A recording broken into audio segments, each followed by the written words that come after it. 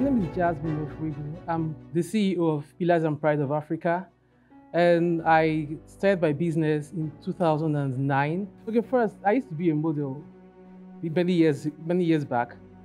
Before I took interest in how I saw model managers then, how they managed the business, and how I felt they made money from the business. I felt, okay, I'm sure getting into the business would be more interesting and more adventurous. So I had to get into it. It's very important you have the right talent and the right models.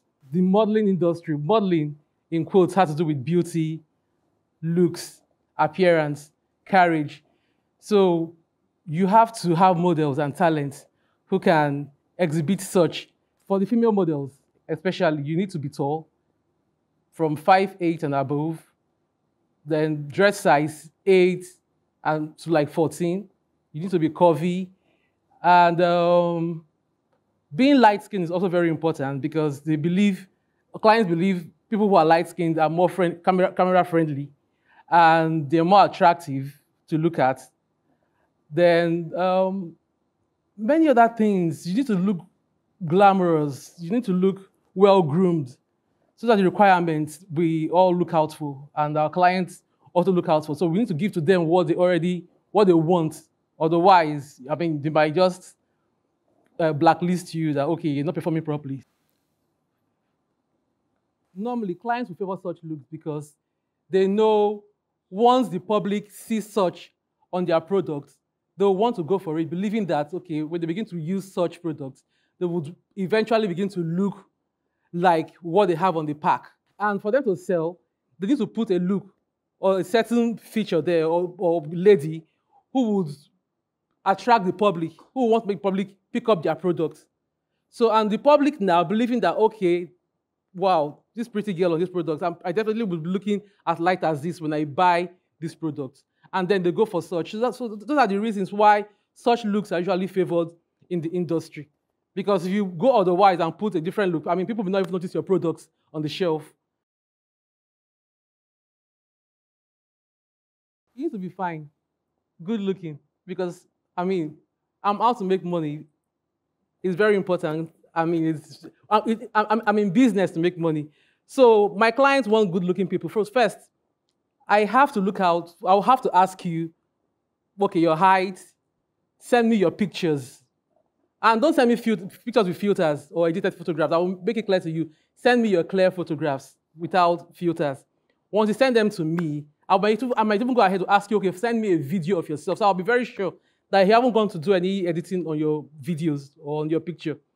And when I see your photographs or your pictures and they're good enough, I mean, you meet up with the client's requirements, then that is, I mean, you should be tall, light skin, good dentition, should have a great smile, and well-groomed.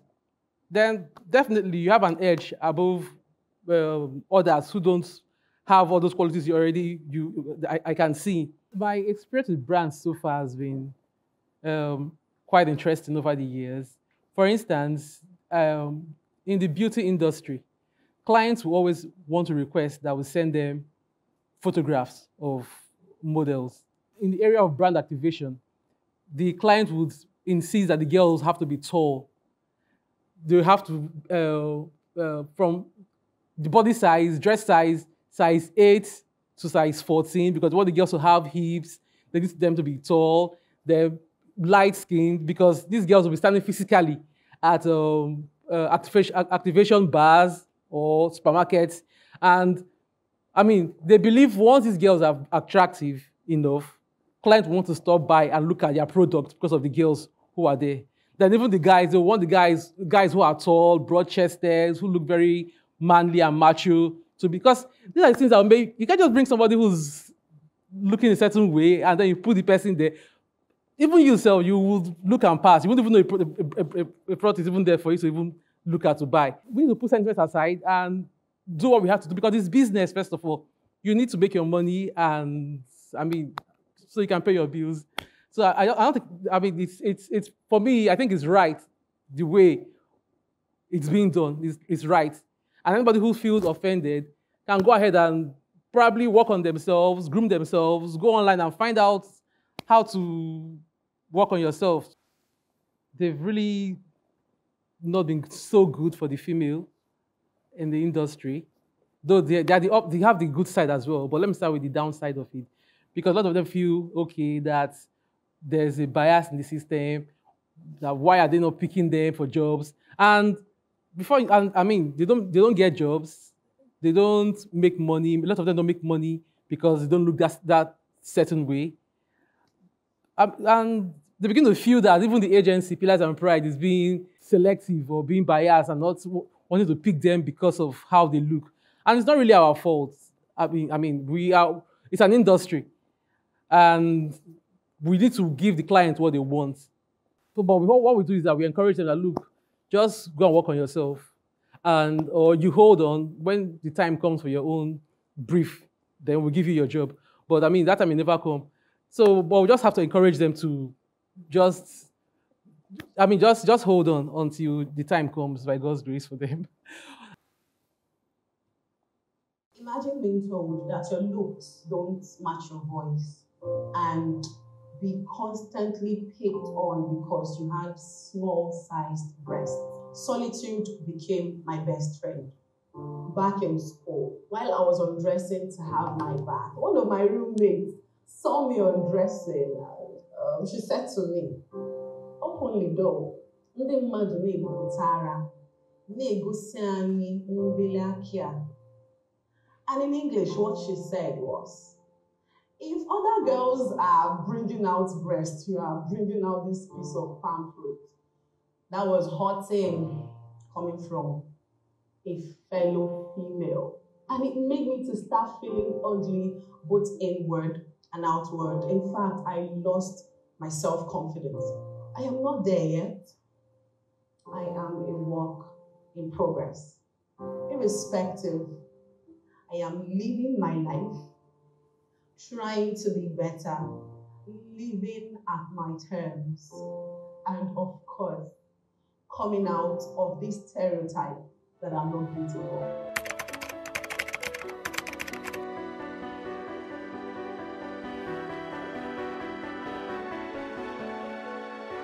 Hi. Hello, What's your name? I'm Jasmine Ofili. My name is Blessing. Nice to meet you, Jasmine. Nice to meet you too. So, you were talking earlier about expectations as to the kind of people your industry would accept. First, let me ask you, what would you define as beauty? I need specifics, like a person must be this. Yeah. In my industry, beauty is when you look attractive enough for a client to book. That's beauty. That's one side of the beauty. And again, in my industry, beauty is when you look good enough for the public to accept you. You should be tall. You should have hips. You should have lovely complexion, light skin, very healthy looking skin. You should have beautiful dentition, well aligned. I mean, those are the basics. Okay. And with that, you should be able to get a very good job in my industry. Okay. Now, with this that you mentioned the person has to be curvy, has to be tall, the person has to have good dentition, light skin. With all of this that you've mentioned, do you think I am beautiful? Well, in the normal society, of course, you are beautiful. But in my industry, we need to sell.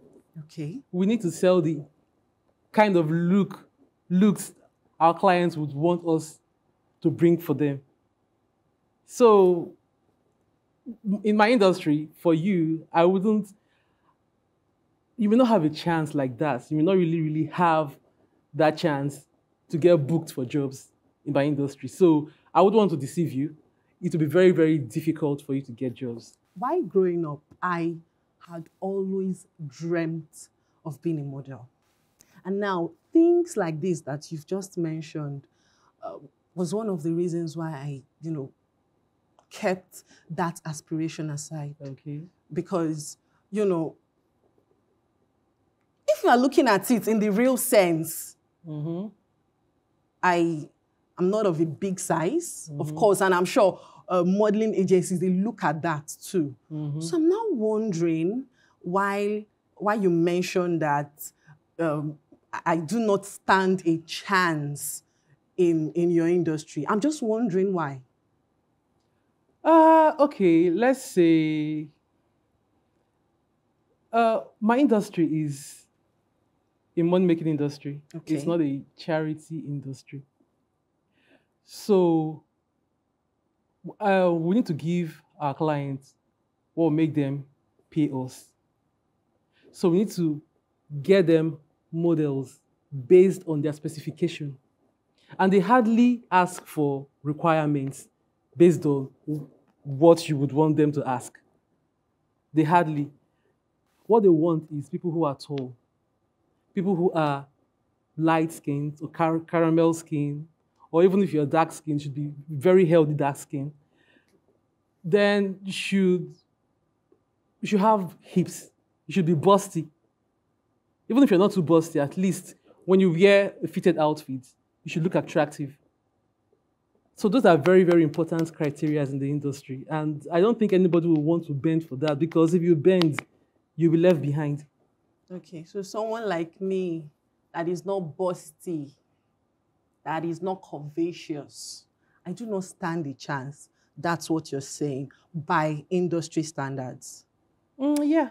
I believe you are a stakeholder in your industry. Very true. And as a stakeholder, you have this leverage, over the kind of information you would like other people to get from you. You're one of the people in your industry that can raise a point, that can champion a cause. Why don't you change the narrative from your own end? Because what you've said, it's really, really demoralizing to me.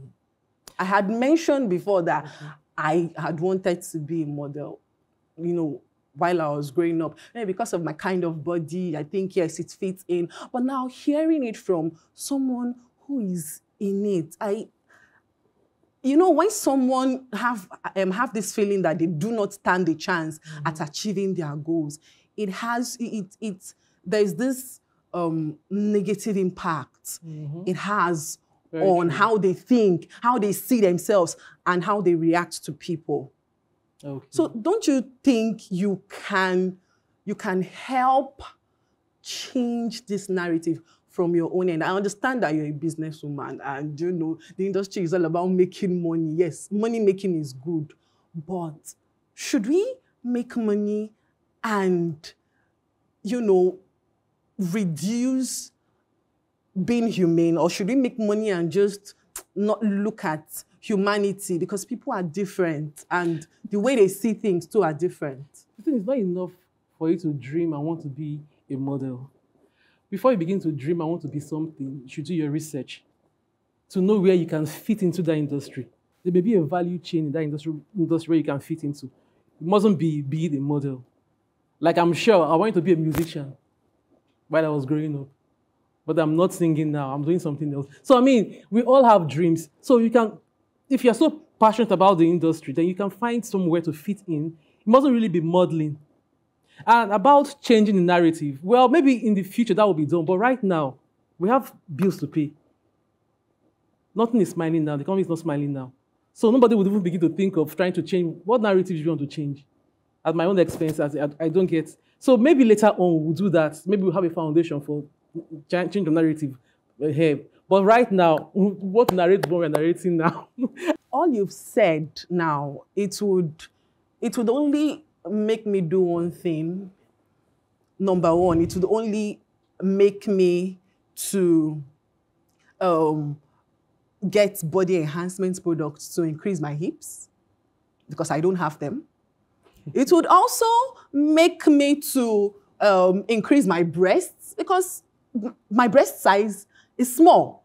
And it would also make me to, change the color of my skin, applying lots of chemicals and all of those things, which I do not want to and cannot from my own point of view.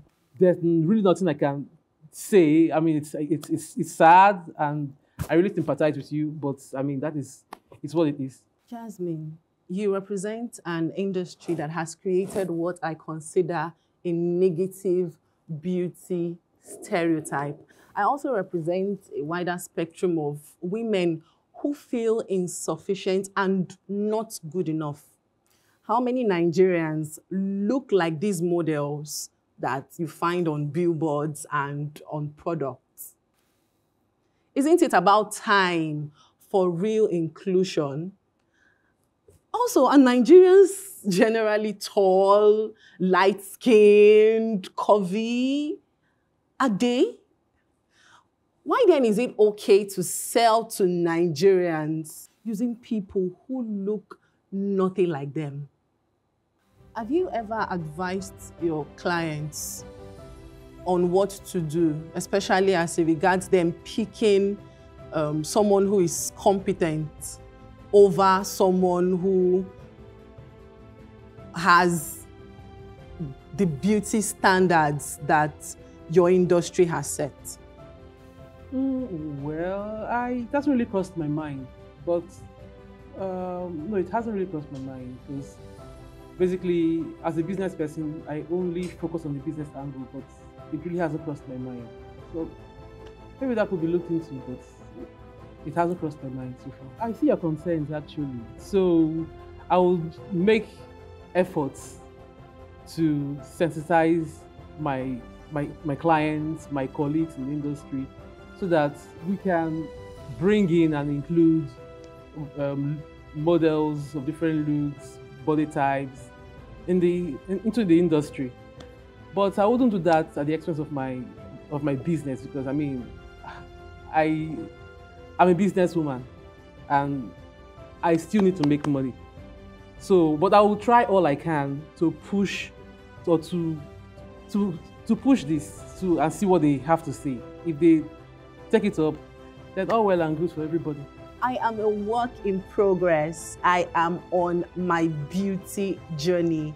I am a talented woman with so much to offer, and I'll continue to put myself and my skills and talents out, irrespective of whatever standards or stereotypes that exist. And I encourage every other woman out there to do the same.